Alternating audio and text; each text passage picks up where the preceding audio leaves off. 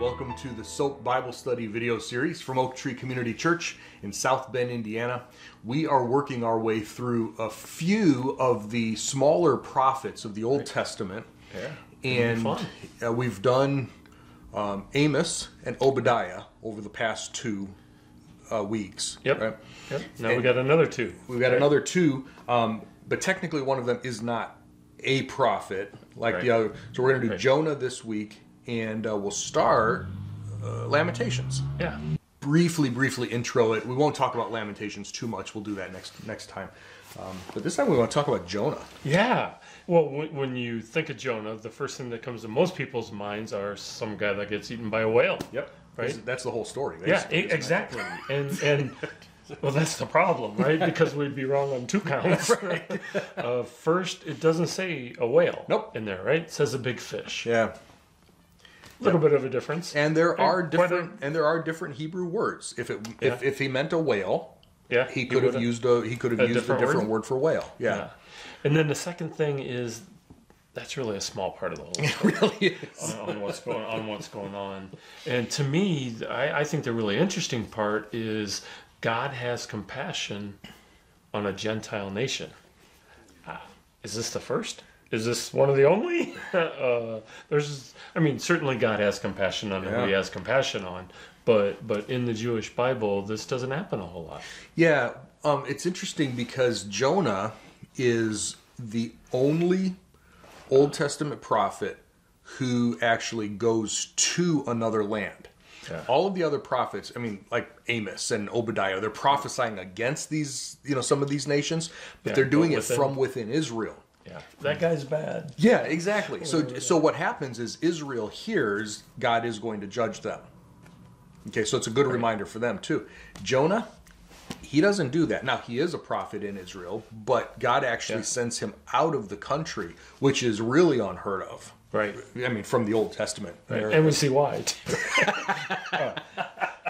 So the first thing is, when did Jonah serve, right? And he served at the same time as Hosea? Yeah. So in the 700s, he served at the time of about Jeroboam II. Right. So he actually prophesied about him, right? That he would restore the lands. Yeah. So at the same time as Amos, maybe a little bit before. Yeah. Yeah. So these are all happening. Yeah. Okay, so we know that as a prophet, really their only job is God's going to give you a message. You need to accurately take that message to who it's intended for. Yep. And we see a lot of prophets saying, "Look, don't shoot the messenger," because that's what happened. Yeah. But I can only say what God tells me. I can only do what God tells me. Right. And a little bit different here. Yeah. Well, there were some prophets that God really, sort of messed with them. Some of the things he expected Jeremiah to do, or Ezekiel to do, or Hosea to do, we're like, wow, that's more than just carrying a message. We're talking like, physical examples of things going on. But yeah, Jonah, a little bit different here. Yeah. So it starts out, God tells Jonah to go to Nineveh, right? And he wants him to announce judgment on those people. So where's Nineveh? Nineveh was in modern day Syria. So if you're in Israel, and he was in northern Israel, okay. So if you're in northern Israel, you're going to go north and off to the east a little bit, about 500 miles, give or take. Right. Which is a long way. Okay. Yeah. So this is actually a huge city as part of the Assyrian Empire. Assyrian Empire. Yeah. At that time. And Assyria had been coming in, and they had done these sort of marauder type hit and run attacks as they're trying to spread out, right? As they're trying to grow, all over the place, including in Galilee, where Jonah's from. Okay. So it's very possible, and I'm speculating here, but it's very possible. Maybe he lost some friends or family. Maybe he had been hit up. Maybe he was affected in some. There is absolutely no way he was going to do anything to help these people. Right. None. Right. So the bad guys, huge city. Some estimates are 600,000 people. In Jonah, we see that it takes 3 days to walk around the city. Yeah. So it's a big city. Yep. Walls supposedly 100 foot high, 50 feet thick. Yep. And you think that, but think how big that is. Yeah. This place was protected. This Yeah. place was a fortress. One of the stories about cities like this is that the walls were so thick. Obviously, battering rams not going to do anything against that, but they could run chariots around the top of the wall, right? So that they could get if it takes 3 days to get around, or whatever, they could run chariots around on top of the wall. Plenty of space. They're not going to fall off, and they can get to different parts of the wall for defense quicker. Yeah. Right. Nice. So Jonah, his big worry was that this group of people were going to hear the message and repent. Yep. And it kind of plays into what you said. Something bad had to happen, and he did not want these guys to repent, and he was not going to carry the message. Because his theology about God, in a sense, was correct. I mean, later on in the narrative in chapter 4, he's like, I knew you would forgive them if they repented, and I couldn't let that happen. Yeah. A lot of eyes show up in there. Yeah. It's true. Yeah. So Jonah, instead of going northeast, hops on a boat, which, by the way, Assyria, or the city, is not land, or is not on the anywhere sea. near the water, right? Yeah. Right. Well, it's on the Tigris River, but other than that, So he hops in and buys the ticket for as far away as he can, and he's headed towards Spain, or So if you think of the known world at the time, he's on the Mediterranean Sea, and think of Rock of Gibraltar, Spain, where the Mediterranean meets the Atlantic Ocean. That's like the edge of the known world. Right. As far as most people knew at that time, or the common person anyway, because there were navies, and so Solomon's navy had gone all over. Right. But that was the point where you met the edge of the earth. Yeah. And he's like, I'll go there, right? And it's 5 times, by the way, just fun fact, it's 5 times further that direction than he was supposed to. It was 500 miles this way. It was 2,500 miles this way. Yeah, so the big question, obviously he was hiding. Yeah. But did he think he could get away with it? Obviously, because he tried. Well, it's interesting because the pagan gods, other civilizations, their gods were really limited. There was the god of fertility. That's the only goddess of fertility. That's the only thing she did. The god of wheat, and the god of rain, and the god of thunder. And they had gods who had power on land but not on sea, in their country but not out of their country, on the sea but not on the land. And so the fact that he didn't go south, he could have stayed in the land. He could have gone to Egypt. He could have gone across, whatever. Yeah. He hopped on a boat to sail. Is it possible that he already had been corrupted a little bit, where I'm not on land, I'm not in the land, God is not going to be able to get to me? Maybe. Well, turns out God can. Right. So God sends this violent wind to swamp the boat. The sailors cried out, and he's below deck sleeping. Which kind of reminds me of Jesus when he rebukes the storm. I don't know if there's a parallel there, but I don't know if I've ever thought about that before. It kind of sounds that way.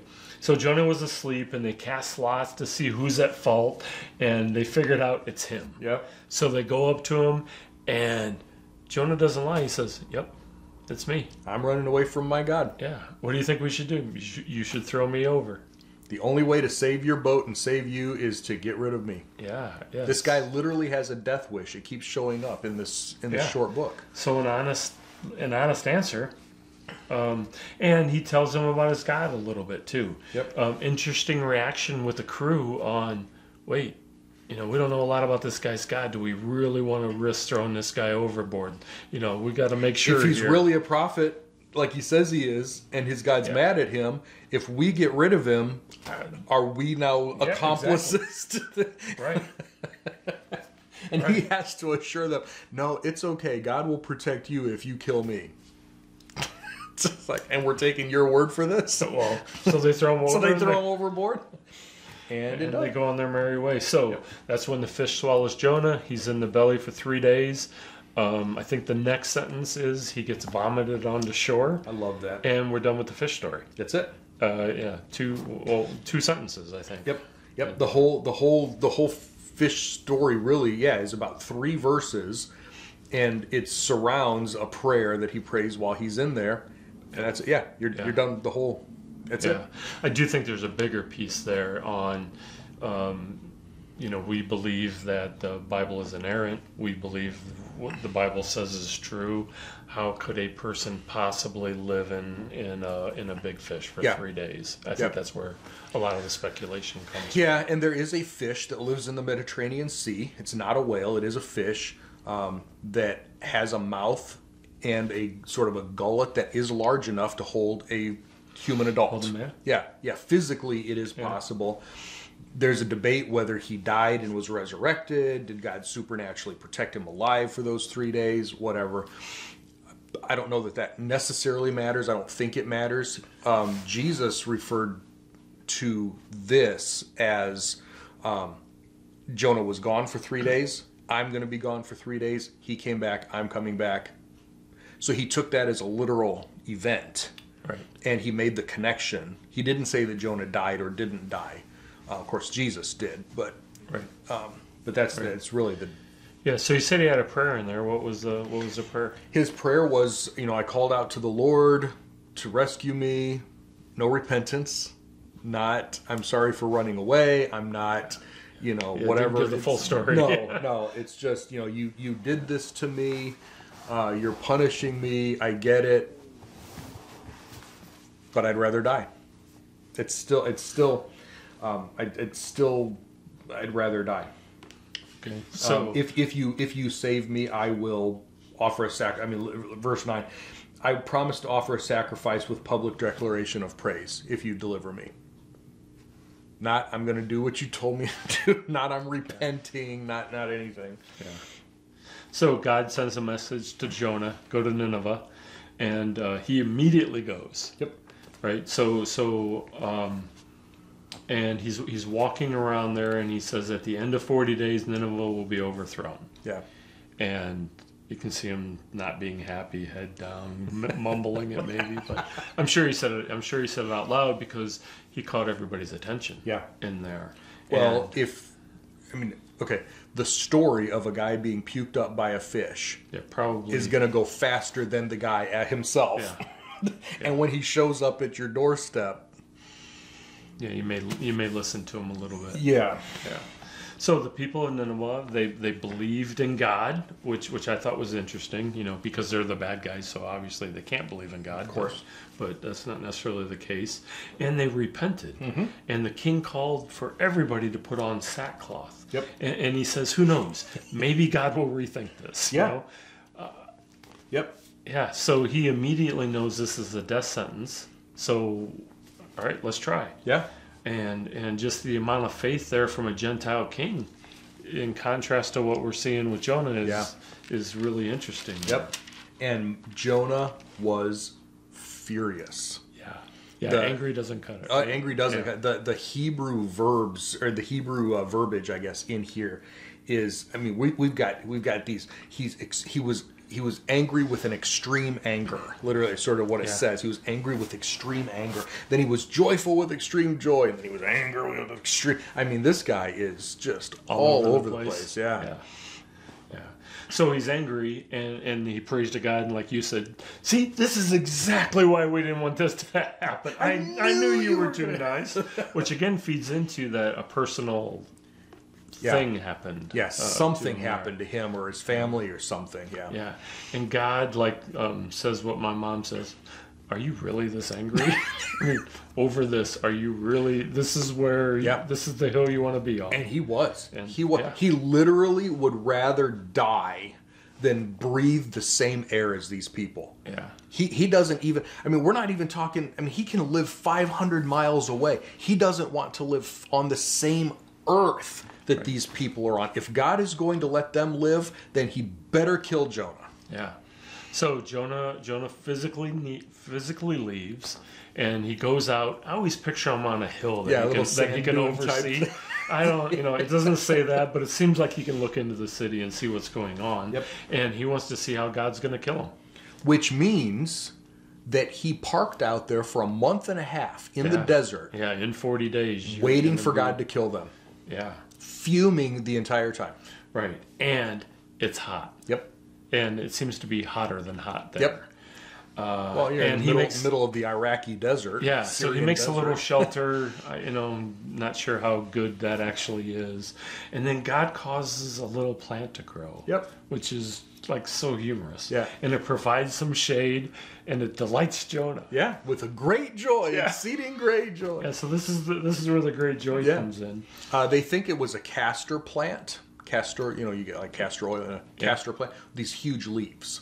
And so it provided a shade. But it still would have had to have been supernatural to grow up overnight like that. Yeah. But yeah. Well, it didn't matter. It died the next day. And Jonah went. God also sent a worm, killed the plant, and now Jonah's back in despair again. Yep. I'm as mad as I can possibly be. Yep. I would rather die. Yep. And then God, as the payoff, God's like, really? You're that mad? Or you're mad about a plant that you didn't create, that you didn't help grow? Shouldn't I be concerned about Nineveh? Yeah. And the people and the animals, meaning God did create, God did help this place grow. Yeah. Hey, Jonah. Yeah. It's interesting. He says there's more than 120,000 people who, it literally says, do not know their right from their left. So are these children? Is it, the net translates it, don't know right from wrong? So either way, I mean, there's hundreds of thousands of people here. And then so God tacks on, or at least the animals? Yeah. Can you, I mean, even if you don't care about the people, can you at least care about the animals that are going to be destroyed here? Yeah. And that's the period. That's the whole no thing. Answer. There's no answer. Right. Now, which is kind of cool from the no answer standpoint of how does it play out? Yeah, because there are so many directions. It was written down, and we assume it was written down after the fact. So, Jonah got to the point where he could write this down. Did he change? Did he grow? Right. But yeah, we don't know. I mean, there's a period. Right. So the application, from us is, not anything with a mustard plant or a castor oil plant, but more from the lines of, where are we taking that hard stance with God that is ridiculous? Seriously? That's where you want to take your stand? Yeah. They happen. We are childish every now and then, and thank goodness our God is faithful, patient, Gentile with us. Well, and just the reminder, like you said at the beginning, I mean, the compassion that he shows on people that we don't like, that we hate. Right. There are things that go on all over the world that, we're sitting in our comfy little places and those are bad people and those are, whatever. It's like, there's still people. There's still children, there's women, there's children. They may, if it is not knowing right from wrong, these people maybe have never heard the gospel yet. Maybe our stance shouldn't be quite like Jonah. Maybe it should be more like God. They definitely haven't heard the gospel yet, right? Because these guys had, right? We're pre-Jesus. So. These guys had, but the people in today's world, right? Right. Exactly. It's easy to look around on the news and look around and pick a place on the map. Those are bad people. Right. Yep. All right, so that's the story of Jonah. Yeah. So now we want to get into Lamentations. The problem is, if we do an intro for Lamentations, it's going to take a whole lot of time. Yeah, we don't have anything for next week. Yeah, right. So what we're going to do is just kind of talk a little bit about chapter 1, and then next week we'll actually do the intro for the book. Yeah. Which is a little bit backwards, and we're acknowledging that. And that's okay. Yeah. So Lamentations, short story. It was written by, or short version rather, it was written by Jeremiah. Right. And it follows Jeremiah in the way our English Bibles order the books. It's only 5 chapters, and it's about Judah going into captivity with Babylon. Right. So I looked up a definition for, lamenting, lamentations. What does it mean? A passionate expression of grief or sorrow. Yeah. And, reading that, that's exactly what's happening. Yeah. I mean, you can tell somebody is heartbroken and passionate about a loss, and there's sorrow in there, and this may be one of the first times I actually read it, and spent a little bit of time with it, and it was like, wow. Yeah, it's pretty heavy. There's some heart stuff in there. Yeah, it's pretty heavy. Now, you found a verse, sort of like in where it says... It was lost. I found it. Yeah, so in 2 Chronicles chapter 35, verse 25, it says, Jeremiah composed laments for Josiah which all the male and female singers use to mourn Josiah to this very day. It has become customary in Israel to sing these. They are recorded in the Book of Laments. So that's how we're saying that. Yeah. That is Jeremiah, right? Yeah. Right. Well, yeah, partially. But there's some overlap between the book of Jeremiah and Lamentations too. But yes, Jeremiah recorded this. Now, Josiah wasn't the last king of Judah, but he was like the last good king of Judah, basically. And, you got a couple others, and then it's all over. Right. And I think everybody remembers that story. I know we keep going back to it, but we know that Israel had so many chances to repent and return to God, but they never fully did. Yep. God finally said, enough. And he said, here's what's going to happen. The northern kingdom was wiped out by Assyria, and the southern kingdom with Jerusalem in it was wiped out by Babylon. I think 10% of the population was taken into captivity. At least the first time, yeah. Yeah, and we're probably going to put about between 100 and 150 years between Jonah and Lamentations. Okay. In this jump that we're doing, Jonah, Assyria has not taken over northern Israel yet, because they just repented. Yeah. And so now they will later on, give it 30 or 40 years, they will. And then it's another 100 before Babylon takes over. And Jeremiah wrote Lamentations just before that. So we're doing a pretty major, at least a century jump when we go from Jonah to Lamentations here. Yeah. All right. So, next week we'll come back and we'll actually spend some more time, just chapter 1 in Lamentations this week. Next time we'll spend some more time talking about the Book of Lamentations, and there's some really neat things in there. Yeah, take some time. Yeah, pretty excited about that. Read it, kind of dwell on it a little bit too. Yeah, yep. So hopefully this has been helpful to you. Let's try to remember to think more like God than Jonah, and everybody will be better if we do that. So see you next time. Hope that you share this with your friends. We'd love to hear from you, and hope it's helpful. Bye, everybody.